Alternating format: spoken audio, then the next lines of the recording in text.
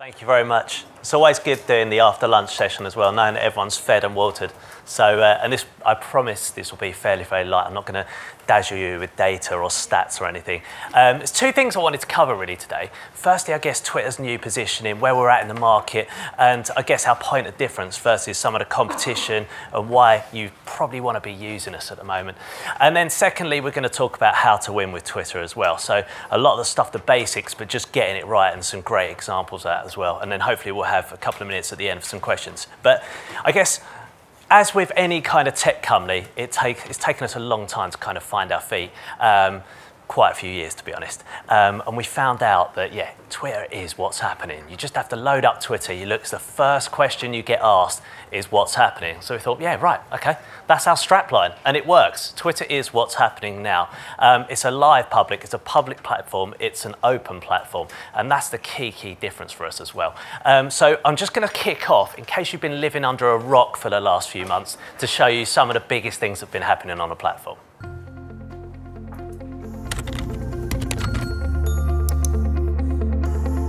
Ariana, we all want to say thank you to you for being so strong and so wonderful, and you've been singing a lot for us, so I think we in Britain want to sing for you. This is called Don't Look Back in Anger, and this is from us to you. I was born to rule the Seven Kingdoms, and I will. Jessica, you and Dom are about to go on. Yeah, we're about to go on a first date. Hashtag first date nerves, one-on-one. Is how do democracies respond to those scandals?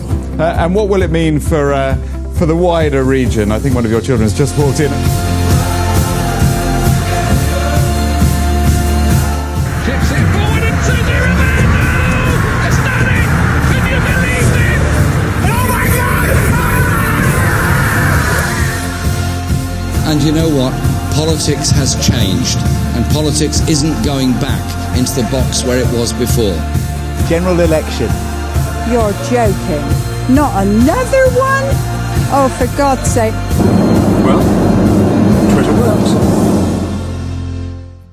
A lot's happened in the last few months, hasn't it? Definitely the BBC, my favourite as well. But a lot of it happened on Twitter first as well. So it's where a lot of journalists will come to Twitter first, and also fans of what's happening. People who want to know what's happening in the world right now come to Twitter first for that as well. So whether it be the general election or the heady heights of Love Island. Who watched Love Island? Come on, you can admit it here. Guilty. Guilty as sin. We had 9 million tweets about that. It's an incredible show for the platform. But it just shows you the diversity of the platform as well. So everything from general election right through to Love Island, through to the BAFTAs, and then through to Wimbledon as well. It all plays out on the platform. And if you haven't gone onto Twitter recently, please do go on and check it out. There's lots of new stuff on there happening at the moment as well. And we've kind of found our voice in market as well. So we recently won a Cannes Lion as well for our whole idea of what's happening, being what's happening, actually telling our story to market as well. So it seems like everyone is kind of understanding what Twitter is actually here for now and why you should be using it as well. So a couple of good examples of how we actually looked in market there. One of the big questions we always get asked, and especially with agencies as well, and clients, publishers, brands are always asking us, like, what's the difference between us and our competition out there as well? And quite simply, I think it's a really good way of putting it. Twitter is all about look at that, okay? It's not about look at me. So you're not going to find lenses on Twitter. We tried stickers, didn't work. It's not the platform for that, okay? If you want to talk about your family barbecue, see pictures of friends and the newborns and the latest pets, that's not what's going to happen on Twitter, okay? Twitter's about look at that rather than look at me. It's about people sharing influential stories on the platform as well. Another question we get asked as well is about size and scale. Again, a common perception in market is that Twitter isn't growing. Twitter's dying. It's not got a big audience at all. Our audience numbers are growing.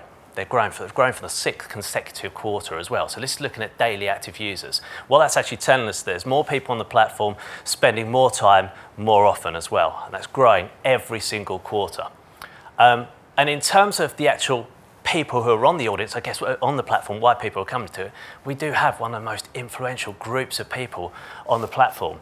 So everyone from the Pope to Jamie Oliver to Sadiq Khan, Trump, obviously. There's no Trump supporters here, are there? But you don't get a platform with that many people, that broad reach of influential people on it anywhere else in the world. It happens here on Twitter, okay? And also our audience, we believe, are highly influential as well. So in the UK at the moment, we've got 23 million monthly active users. Again, that's growing, that's Comscore numbers, but growing every single quarter, every single month at the moment. And I guess, why do we believe they're the most influential? Because they like to share. They're influential amongst their peers, okay? So 64% of these users have actually shown their friends something on Twitter in the last week.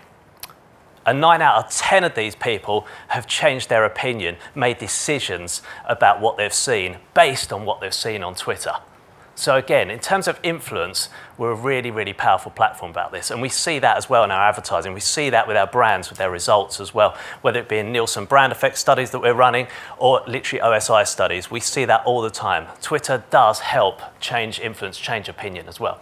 So I guess the difference between us and some of our competitors in market is that when people come to Twitter, they're in a discovery mindset. And what I mean about that is Twitter is your newsfeed, okay? So when you do know what you're going to get because you know the people you're following on there. You know the magazines you're following. You know the radio stations you're following. You know the presenters you're following. You know the sports stars you're following on there. But when people come to Twitter, they know they're in a discovery mindset, okay? They know they're going to find out something new about the stuff they love. Very, very simple, okay? And from the research that we've done as well, external research on this, we know that that makes our users more attentive, more responsive, and more trusting than our closest competitor. So really, really powerful platform. A powerful platform for ad recall, and ad recall we know is strongly related to sales as well.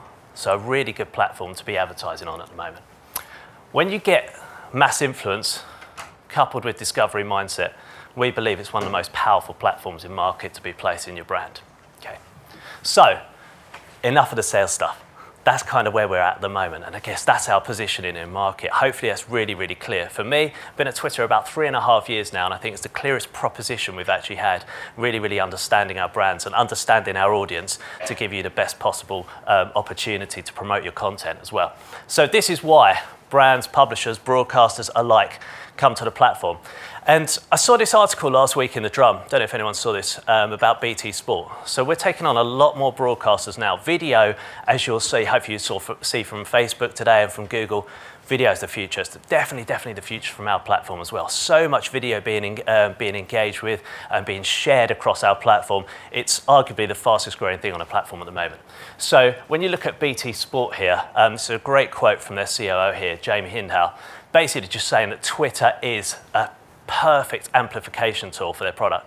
And you can see that with publishers as well. It works time and time again for them as well in terms of getting the right message out there to the right audience at the right time. Unlike some of the other platforms out there, Twitter's not seen as a threat. It's seen as an amplification tool. So there's nowhere else in the world where you can get BT's content as live, or actually live in terms of the score show itself, on our platform. Nowhere else you can get that. And it's the same with Sky Sports as well. We just signed a partnership with ITV as well. So broadcasters alike are coming to our platform to be able to put their content on there, okay? And I guess as brands and as publishers, there's two ways that you can make Twitter work for you, okay? Firstly, I guess, is to be what's happening. This is probably the toughest thing to do on the platform. To be what's happening, you need to be creating content. You need to be creating, I guess, live moments and stuff that's really, really going to work on the platform, but is your own content, okay? So a great example of that, something that happened last week, was Burberry. So a bit of a fashion theme going on today. Nothing to do with me, but I just thought I'd put out some recent examples of what's happening at the moment in London. So London Fashion Week. Burberry, kind of a flagship brand on the platform, and wanted to bring their fashion show live to our audience on Twitter, Saturday night at 7 o'clock. And we decided to push our first live stream partnership out with them as well. So we kicked off with a really, really simple activation. And you'll see loads and loads of publishers, loads and loads of brands actually be doing this on the platform now. It's a great way to be using the platform, great way to kind of be setting a reminder for your audience as well. So they did this very, very simple activation of being hard to remind. Literally clicking on the heart and you'll be sent a reminder. You'll be sent a personal reminder for when the show is about to start. So this is an example of that happening on the platform. And then at 7 o'clock on Saturday night, everyone's pretty nervous, making sure everything's going to be working properly. You get an HD quality broadcast of the actual show itself. And look, fashion's weird, right? Does anyone work in fashion here? Sorry, that's why they kicked off with chairs and bird noises. It definitely wasn't my advice on that. But we had this incredible fashion show brought to you by Burberry. It had tons of engagement, over 350,000 unique views. That's more views than some of the Sky channels would be dreaming of getting, especially at 7 o'clock on a Saturday night as well. So incredible amount of engagement as well. When we did the summertime ball with Capital and Vodafone earlier this year, we had 750,000 unique views coming to the platform as well. So in terms of like the appetite for video and for being what's happening on the platform, I'd say it's never been greater. Great soundtrack with the Pet Shop Boys there as well. So that's one way of using Twitter, actually being what's happening. For that time period, Burberry on Saturday night were what's happening on Twitter, and they made it so easy for their audience to engage and maximise their audience as well in terms of setting the heart to remind. The second way of doing it is, I guess, to be surrounded by what's happening. And again, I'll give you a little example of how people are doing that, how brands are doing it on the platform at the moment.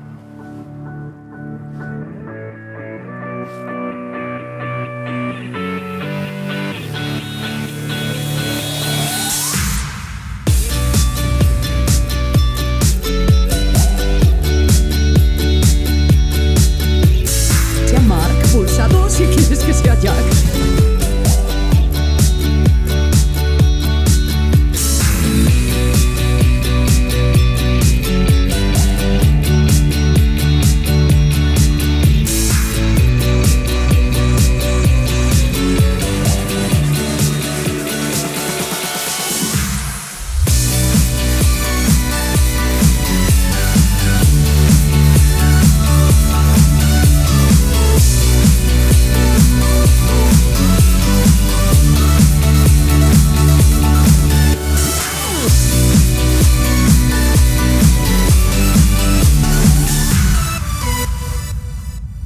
So being what's happening and being surrounding what's happening is about being prominent in the timeline. And obviously the finest way of doing that is pushing video into the timeline. I think there's some great examples of this today. Obviously, if you do want to know more about that, business.twitter.com, I would say is one of the best resources. We've just kind of revamped that area of the site, and it's amazing in terms of what you can be doing on the platform at the moment. So I'm not going to go through any formats and stuff today. But if you want to be what's happening, they're the two best ways of doing it on the platform. Second part, I wanted to tell you how to win at Twitter. So again, this is more from an organic basis. What can you be doing and how can you be succeeding on the platform? How do you give yourself the best opportunity to succeed on the platform?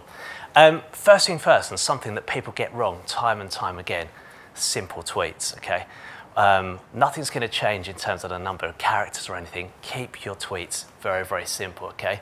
3 questions we always tell brands to be asking as well when they're actually going to compose a tweet on the platform. So what do you want your consumers to think, firstly? What do you want them to do? You have to be explicit on Twitter as well. We get time and time again, people will say, oh, I haven't got many retweets on that, I haven't got many likes or many hearts on that, whatever you want to call them. It's because you haven't asked people to do that as well. If you think of the time span people will have within the timeline on Twitter, you are flicking through it. Life is getting faster and faster, it's definitely not slowing down. You have to be explicit and tell your audience what you want to do. So again, harking back to the Burberry example, it's a really great example of that. They're explicit. This is a fashion show, it's happening at 7 o'clock, hard to remind, and we'll tell you when it is. Don't have to think about it again, right? It's beautiful activation and it works. And then lastly, how do you want them to feel? And I guess the best way of doing that is absolutely with video. Videos or GIFs. GIFs work brilliantly well as well, but video is 6 times more engaging than photos. Great example of that, Universal Pictures. Again, I could have probably picked out a ton of publishers, but for the purpose of this, always a great one to look at is movie houses. So Universal Pictures UK is a really good example of how they get their message out to market in a very simple way.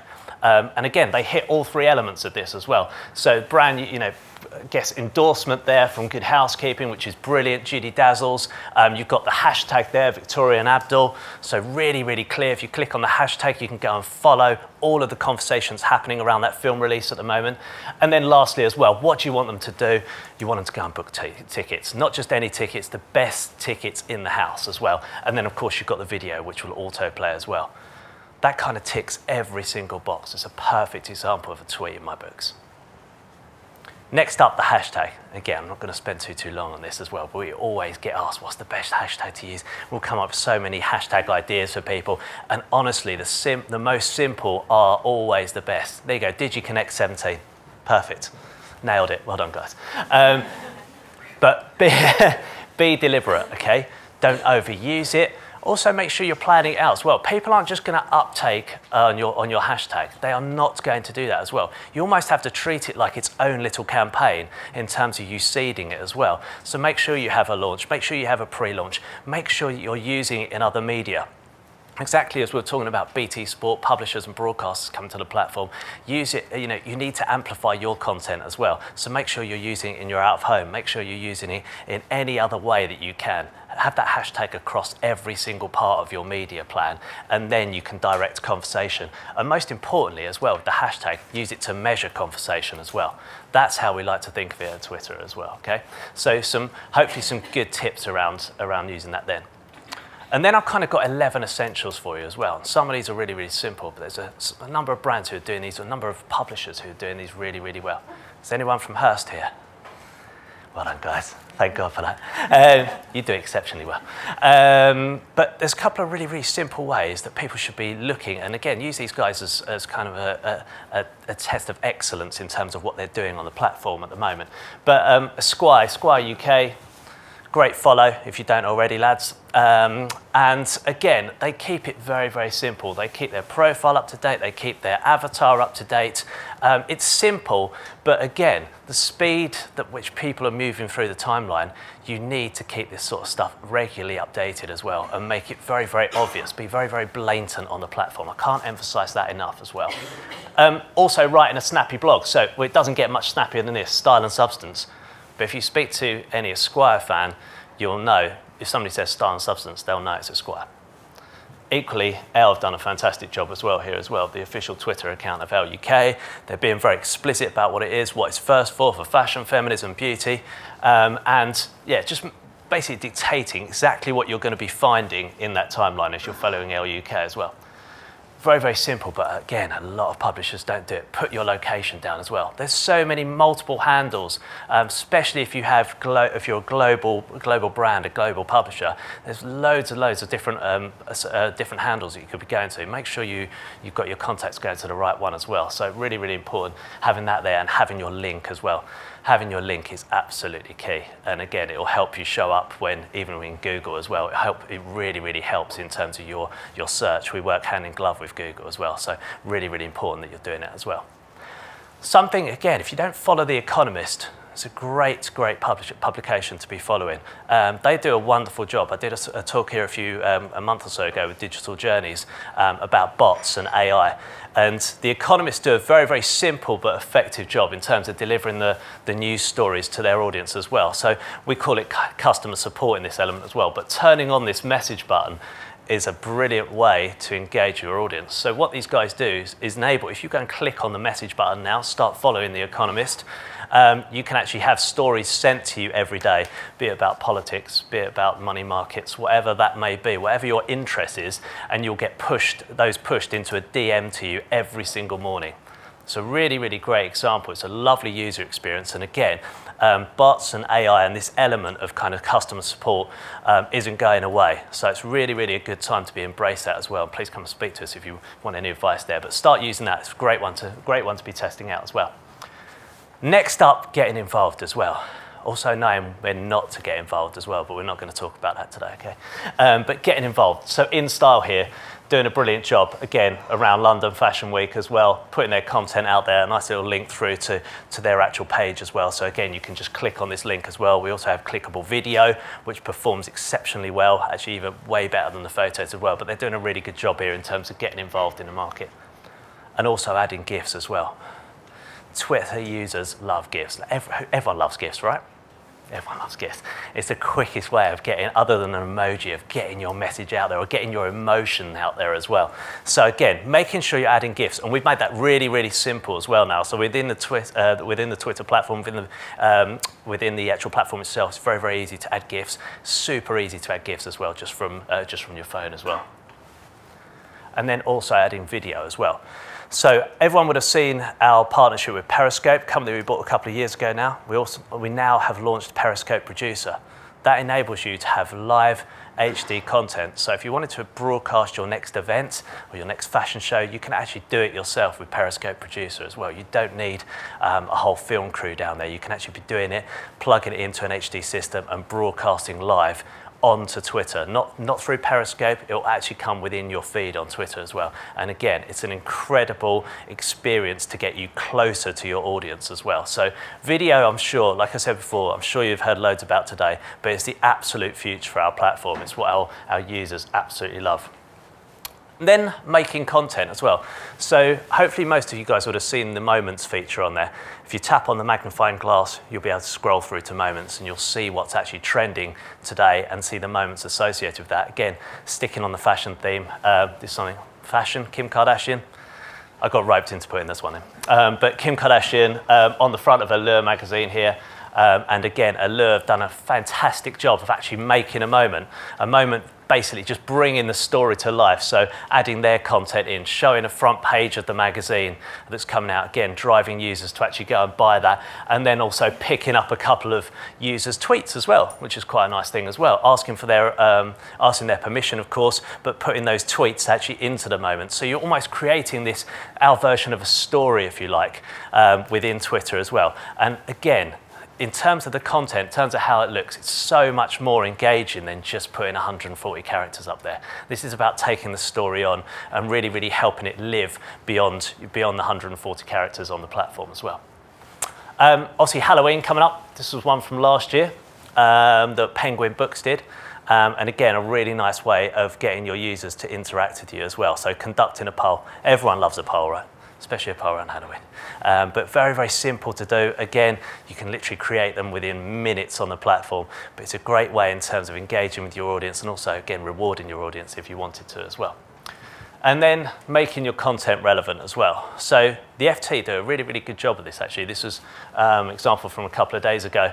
Again, just tweeted out, late morning, UK time, but to the US, with the US in mind, in terms of you guys are just waking up. Here's what you've missed, here's our biggest story, our most read story of the day. So keeping stuff relevant, but in real time. Remember what I said before, Twitter's about what's happening now, not about what happened a few hours ago, not what happened last week, it's what's happening now. So it's bringing that story to that audience and being super, super relevant. And then this is quite a nice example, again, going back to Burberry, giving behind the scenes content. So a lot of the broadcasters do this fantastically well. Sky News do this brilliantly well with their Periscope producer. So they will show you when it cuts to the adverts what's actually happening behind the scenes, and not everything you want to see. But it's a really, really, it's a great kind of insight into what happens. Burberry were doing it brilliantly as well. So going behind the scenes of the show, really building up the story of their event. But again, this is something you can do daily, just keeping that interest up for your users and being a point of difference over your competition. So I guess, just to kind of sum up there, if you want to be what's happening, then you need to be on Twitter. And then if you're interested in what's happening, if you want to know what's happening now, then you need to be on Twitter as well.